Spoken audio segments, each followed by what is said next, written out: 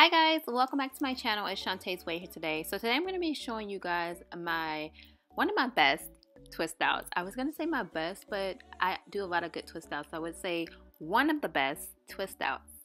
So we're going to go ahead and get started, and if you want to go ahead and see, then stay tuned. So I found with my hair, it's really good for me to start out on clean hair to get that moisturized, super defined, curly twist out look. I can do my hair on dry twist outs, but starting out on wet hair actually works a lot better when it comes to keeping it for a little bit longer. So I'm gonna start off with my shampoo, and you guys already know I have my new shampoo out, Nourish by Shawntas, Pink Honeysuckle plus Aloe Flower. It's amazing, and it's on my website right now, so you can go to nourishbyshawntase.com. Also, thanks for all the support from you guys. I've seen all the support. You guys are just amazing. So yeah, if you want to check out the shampoo, head over to my website at nourishbyshawntase.com. So I'm just going ahead and washing my hair. As you guys know, I'm doing my entire wash day. I'm not going to go super in depth in this video just because I am thinking to put out a winter wash routine for you guys, like an updated one. Actually, like this video if you would like for that to be one of the next videos that I put out because winter is coming up. So this definitely is the first most important tip to a really defined, moisturized, the best twist out. Comment down below if you like to start your twist outs on fresh wash days or if you like to start them out on dry hair or old hair. Let me know down in the comment section. So after I get out of the shower from freshly clean hair, I go ahead and start my twist out.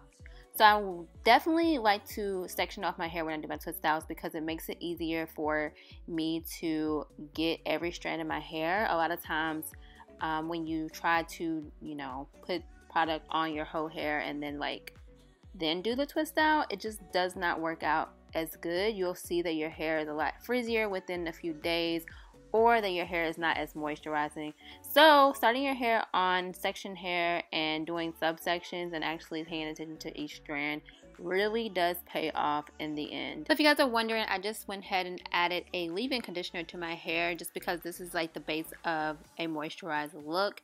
So I definitely always do a leave-in, a cream, and then put an oil on top with all of my styles. And with your leave-in, you want to make sure that you use a water-based leave-in so that your hair can actually be moisturized. You don't want to use a leave-in that does not have water in the ingredient list.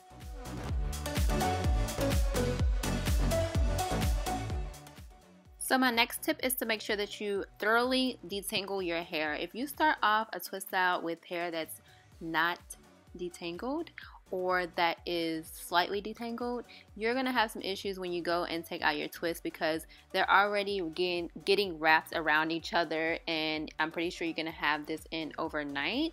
So when you take out your twist, you can have like a lot of knots. So make sure that you detangle your hair, and also having a smooth surface and having your hair smooth down when you're doing your twist outs, it just makes it so much more tamed and it makes it so much more defined. Especially if you're transitioning, you really want to make sure that you do not skip the detangling part and smoothing down your hair.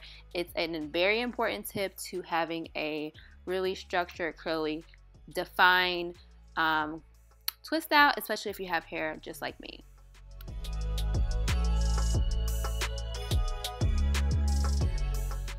So you guys notice how I'm smoothing down my hair as I twist. This is what I do to my twist outs when I want them to be very structured and defined. So smoothing the product through your hair with a good cream or moisturizer. I did apply another cream to my hair on top of the leave-in conditioner. You also want to make sure that you layer your products so that your twist out can actually look and feel moisturized.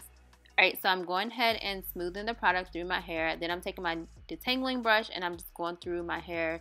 And like I said, this just helps to get everything nice and detangled, have everything look a lot more smoother, and just makes your curls come through a lot more neat. So I'm going to go ahead and twist my hair. And when I twist my hair, I literally take my fingers and I smooth it down as I twist.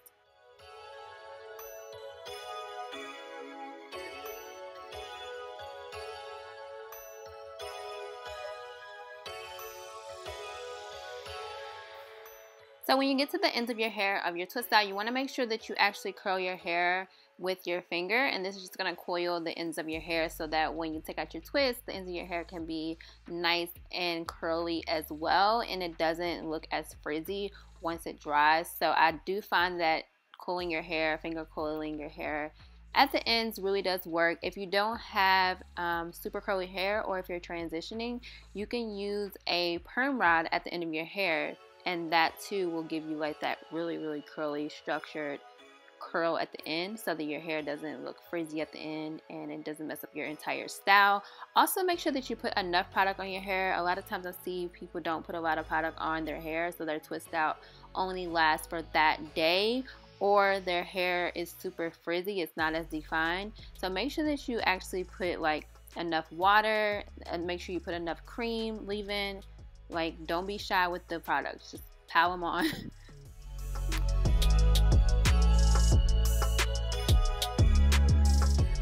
Thumbs up this video if you get so much product in your hair that it actually gets on your face. Am I the only one?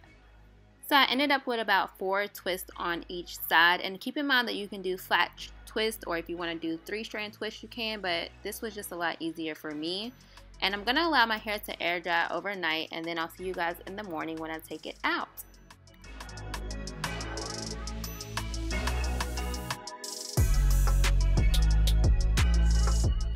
So I'm going ahead and taking down my twist, and my only advice for taking down twists is just to take your time. Of course I have it sped up so it looks like I'm just like ripping my hair, but I'm actually being very gentle, so just make sure that you take your time, because the twists are wrapped around each other, and like pulling them too much can cause a lot of frizz, especially if you have hair like mine's. It's better to not pick out your curls if you have hair similar to mine, because the curls will end up being more frizzy. If you have hair that's similar to like my daughter's, or like more curly, coily type of hair, then you can definitely pick your curls out once you take the twist out, and it just looks a lot more fuller. But for me, it just doesn't work out that way. I always wish that I have that type of hair, but yeah, it just doesn't work out that way.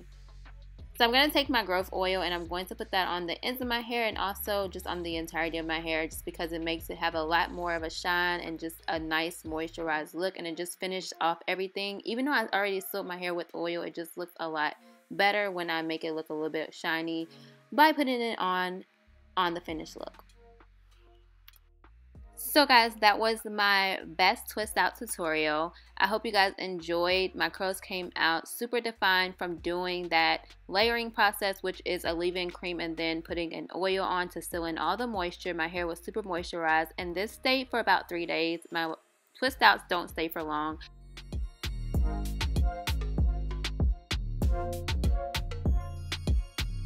I thank you guys so much for watching this video.